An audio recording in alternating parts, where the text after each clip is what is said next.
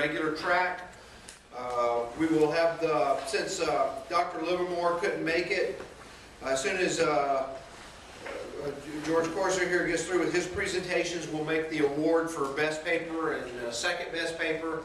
Because of the support of the Metro Atlanta ISSA chapter, we are able to offer a cash award for the first and second place paper in the full competition and the best student paper in the student papers competition.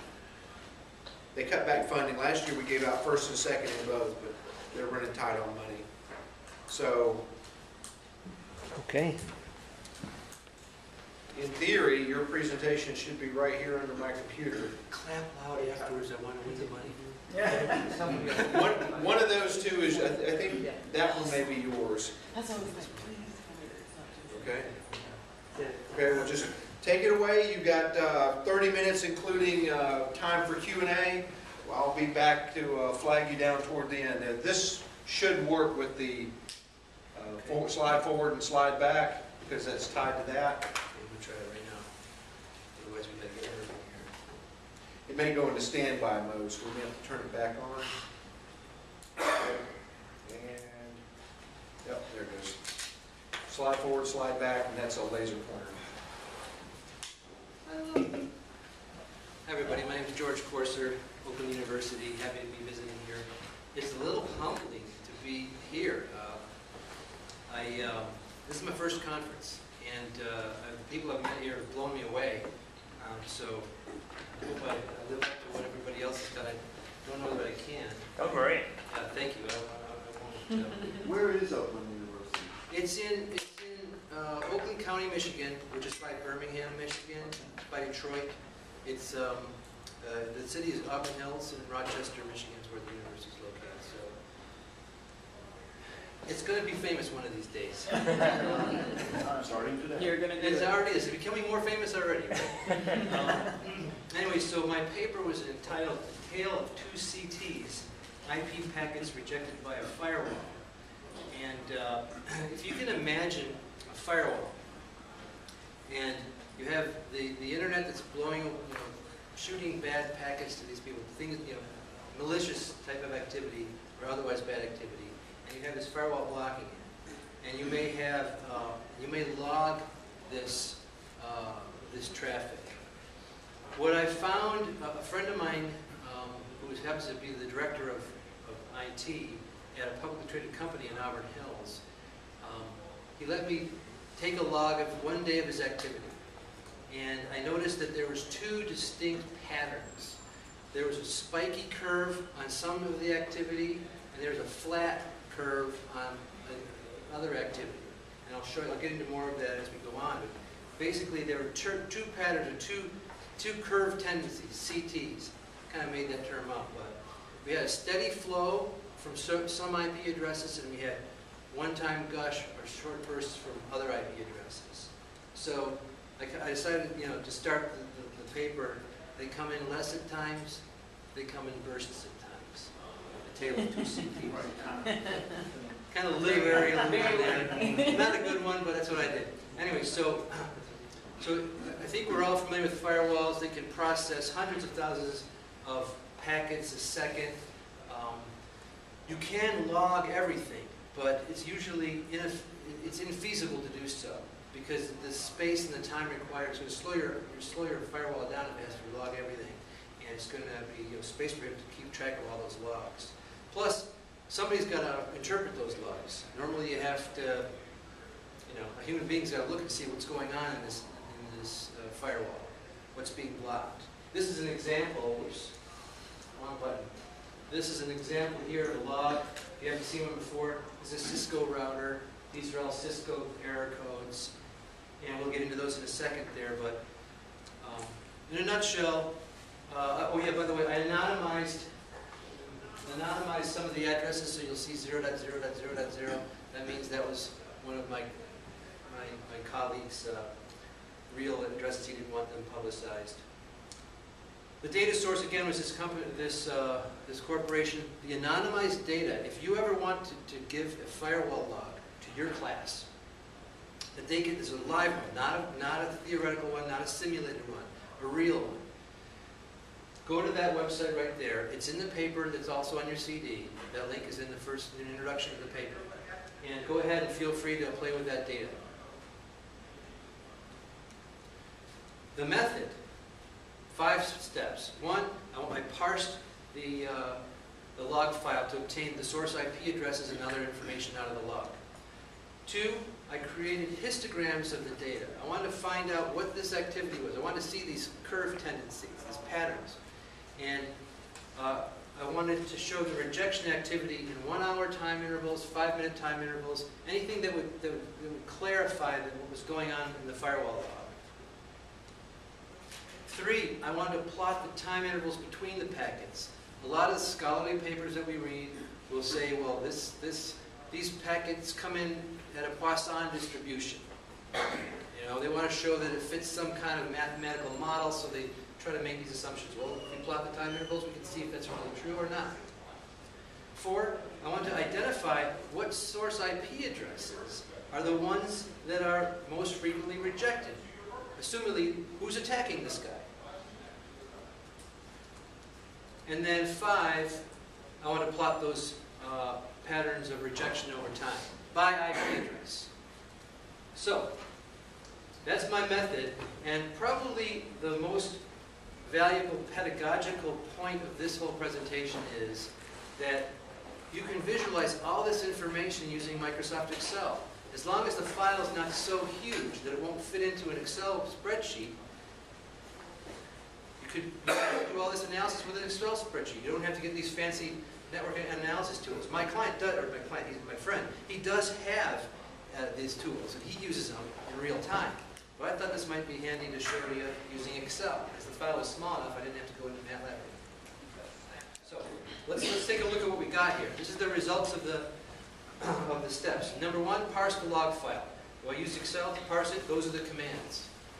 I'm not sure if the Excel file is on that website that I gave you. Yes. Is it? Okay, good. So you can cut and paste those commands. You're checking my website right now? Or maybe it's just the Eyes right figures. here, buddy. Eyes right here. So what you'll see is 165,308 packets were rejected by this firewall in a 24-hour period. 33,260 unique IP addresses attacked this site, or at least had packets that were rejected by the firewall. Put it that way. We don't know if they were attacks or not. This is an example of the parsed firewall. Obviously, we can't put the whole parsed firewall there, but we have. This is the type of error code this is. I mean, if you're looking over here, it's this right here is the Cisco error code for a TCP port scan. And so this is the IP address that it came from, and this is the date and time stamp in numerical form. I think on my spreadsheet, does it have it in date and time form? There, Jans? No, not over it. But you can add it there. Anyway, so that's what it looks like. Where's my next?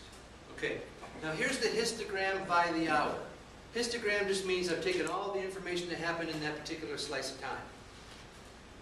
Based on just eyeballing it, it looks like it's a pretty even spread. He's getting attacked consistently throughout the day, no particular times any more than any other. The analysis took place from 10 o'clock in the morning on May 8th of this year, and then he cut the thing off at 11 o'clock in the morning on May 9th. That was a Tuesday to a Wednesday, so this isn't like the beginning of a 24-hour period. Midnight is right here. So this here is 7 p.m., 5 p.m. So these two short lines here are not full hours. That's why they're short. Oops, wrong one. Now here's the same information divided in 5-minute increments. Just the same exact data, just sliced thinner. And what we have is, you're seeing this yellow line is the average for the entire set. So he's getting hit about maybe 550 times every 5 minutes. But But certain times there's these incredibly large spikes. As a matter of fact, it's a relatively spiky chart. You know, overall, it looks like the baseline is a little bit lower, but you're seeing these distinct spikes. They come in bursts at times. So I said, well, let's see if all this thing matches up what the scientists would say, right? This here is a logarithmic scale. So this is 10, 100, 1,000, 10,000, 100,000. It goes up by 10 times each time it goes up one of these. And this is how many time intervals. What was the time interval? Sorry, what was the time interval between the last packet? So I'll take a packet and say, all right, when did the last packet hit? Well, that was, you know, a second ago. Okay, if it was a second ago, then it's going to get plotted up here. And a lot of them, 100,000 of them, were within a second of each other. But there were these other ones that, you know, were 12 seconds. And now this is the part that really the mathematicians absolutely hate. These little outliers on here. That's not good, because there's too many of them to ignore. It's not like one. So what happened there? Why is there so much activity out there? Why were the gaps so long there? Well, what I did is I plotted a line. This is a perfect exponential curve right here, this yellow line. Perfect exponential curve. If you were going to do a linear interpolation, you could do a linear interpolation, but this is an exponential interpolation. It's the same as a linear interpolation, except for it's exponential. Now, this is the actual data. It doesn't fit. It doesn't fit the Poisson process that they talk about. That's an exponential distribution between the intervals of these packets. We have what they call a generalized extreme value. I don't even know what that was before I started this study. But it means that the edges are more than the middle. There's more activity happening. It's like a coin toss. You know, it doesn't come up on the side. It comes up 1 or 0. Right? So you have more extreme information here. That's what we're seeing from this data, from this guy's firewall log. Now, this is not Excel, but this is so cool that you guys have to get this. It's free. Download it. I won't give the brand name because I know we're neutral on the technology.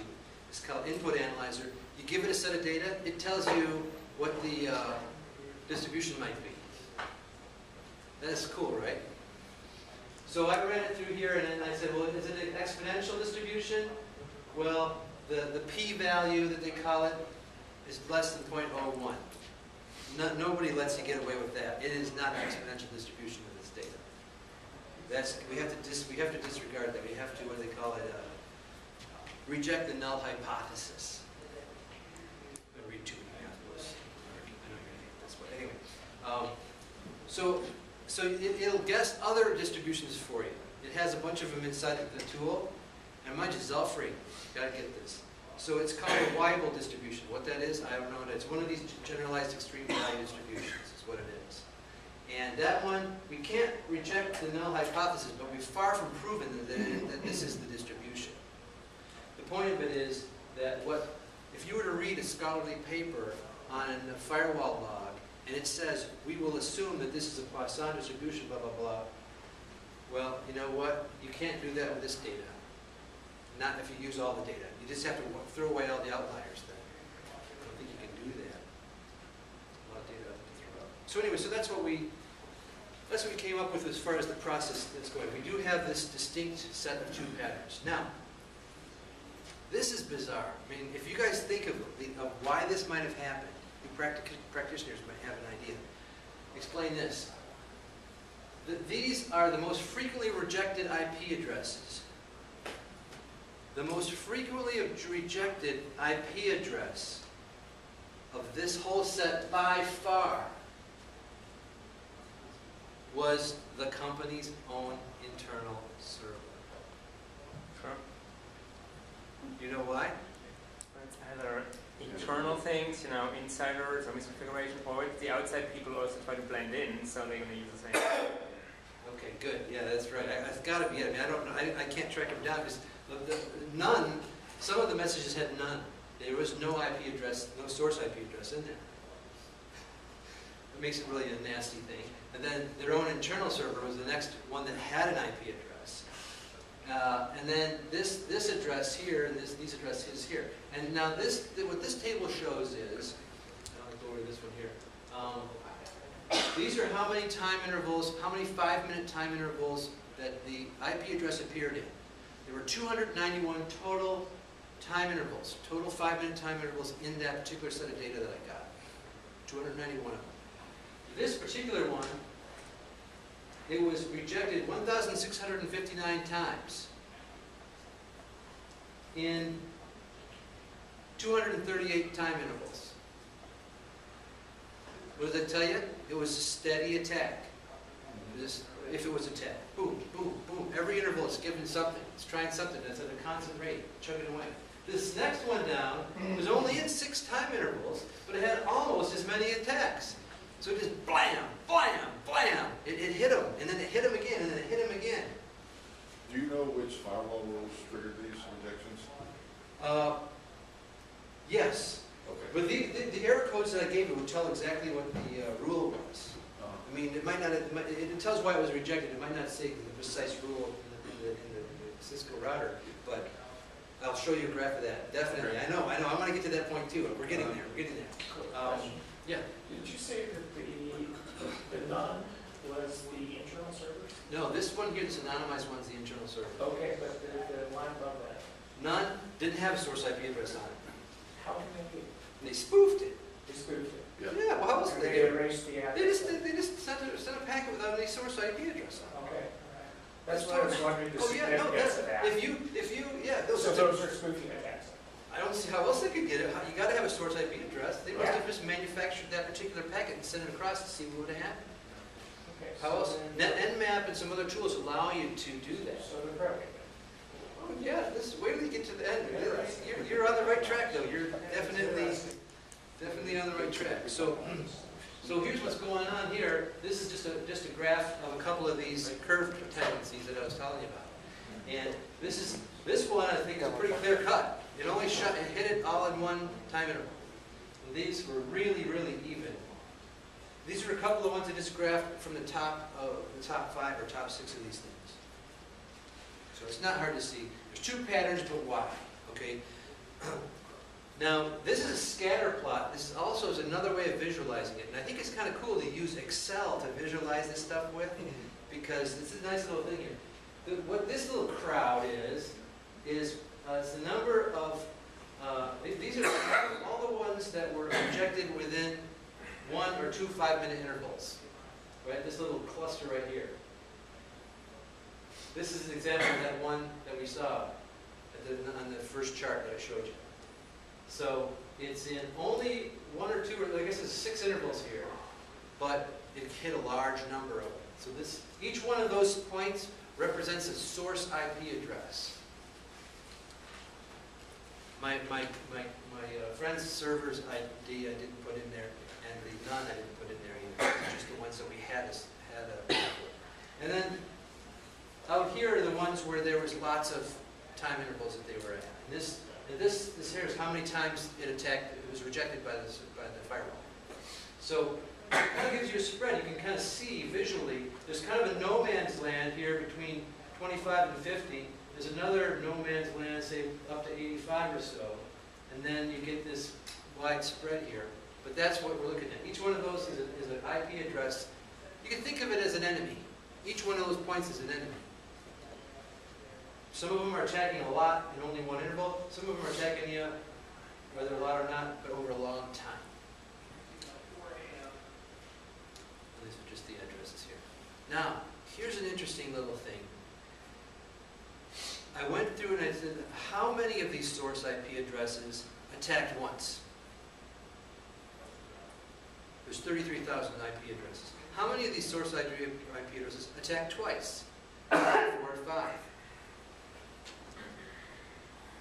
4,000 of them attacked one time, or they were rejected one time. 20,000 of them were rejected 2 times. Why do you think that is? You don't have to blurt it out if you already know, but this is not random data here. Anybody that tells me this is random data, I'm sorry. There's something going on here. And then here, you see how it's the even number it kind of has that wave. You see that? It tends to be attacked. You tend to be attacked twice, or an even number of times. That bothers me. When I was looking at this, that bothers me. Why that can't be? You were asking Jamie, right? Yeah. What kind of attacks are these? What's going on? 4% of them were flagged as DDoS attacks. You're getting hit too many times. 3% of them were some other kind of a code. I did a spreadsheet. You can see it on the internet on my website there. It explains it. But basically, 93% of them are port scans. This guy's getting scanned. Somebody wants in. And so that's what's going on. Now, you guys probably hear of a zombie attack. Maybe if you haven't heard of it, it's the proper, I don't know, proper name. The name that the scholars use, they call it an idle scan. Anyway, it doesn't really matter what it is. A really common way of doing port scanning is to do this effect where if you are an untrusted entity, a pirate of scan, whatever you want to call it, and you want to find out if there's an open port, what you can do is you can enlist the help of another server that is trusted, another source that is trusted. So you attack, you send a SYNAC to it's called a zombie, but it's really not working for you other than to give you a number. You send a SYNAC there, and the zombie says, what are you talking about? And it sends you a reset, right? And then you send a SYNAC to the, and it gives you an IP identifying number, an incremental number, 1, 2, 3, 4, 5 million, whatever it is. Then you send a SYN to the, this one's spoofed, by the way. This was a spoofed one. So this guy's going to send it back here. Anyway, so this guy sends a SYN here with this one spoofed. And so this person sends, assumedly, a reset back to this guy. This guy does not know that that has happened. He assumes it. He thinks it's got to have happened, right? Because he sent this one, a SYN, with this guy's IP address. Then this guy sends a SYNAC, and again gets a reset. But this time, this increment here is, this number's incremented by 2. So in other words, this is x plus 1, this is x plus 2, and this is x. If that happens, this guy knows that port is open. So how many times is that server getting attacked here? Or how many times is this happening? 2. This guy's doing 2. He's doing an attack. This guy's sending him 1, and this guy's sending him 1. So these two are 2 rejections from the same IP address, but one of them's real and one of them's spoofed. One of them's the real person trying it, or real server trying it. The other one is a guy saying it's that server, but it isn't really that. I could be wrong about this. I'm speculating, but I really think this is correct. Now, here's the question, too. Is if 93% of the activity is port scanning, why the 2 curve tendencies? Well, what happens? When you're searching for a trusted server, let's suppose you have somebody that you want to attack.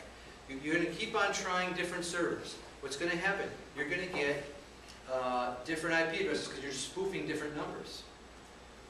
Once you find an open port, though, now you've got to try to exploit that open port. So that's when you start machine gunning it. That's my guess anyway. Is that once a server is found, then they'll start changing tactics. And instead of just scanning around, they're going to go in. He might even go and harvest his decent IDs, harvest those, and say, okay, I'm just going to go after this one, and go after this one, just pedal to the metal. And that's why we're getting mostly these even things, but then these spikes from time to time. I did an update to the Computer Science and Engineering Department's website last year. And I put my own email on a test page. As you know, it had an info at type of email address, but it was actually my personal email address. And all of a sudden, one day, I started getting, you can't really read this here, but these are SQL injections. They're just SQL injection commands. You know, it's got parentheses and select this, and it looks like they're trying to do MySQL database things. And the point of it is, all this stuff came in within 1 minute of itself. So I was personally attacked. Not really, they didn't know it was me, but this is what happened to my own personal experience in a different project. Point is that they went after it very fast. So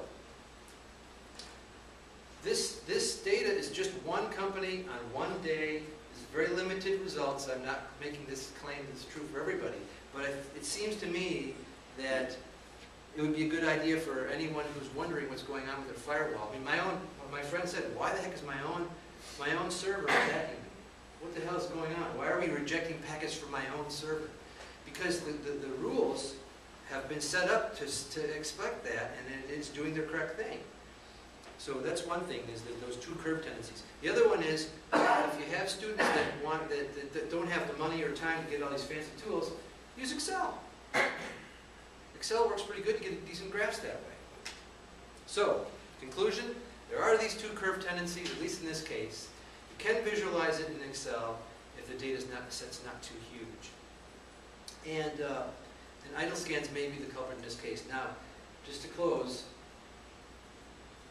identifying these two distinct patterns may be a far, far better thing to do than we have ever done. Blocking idle scans may be a far, far secure defense than we have ever known. That's out of the book. Thanks, guys.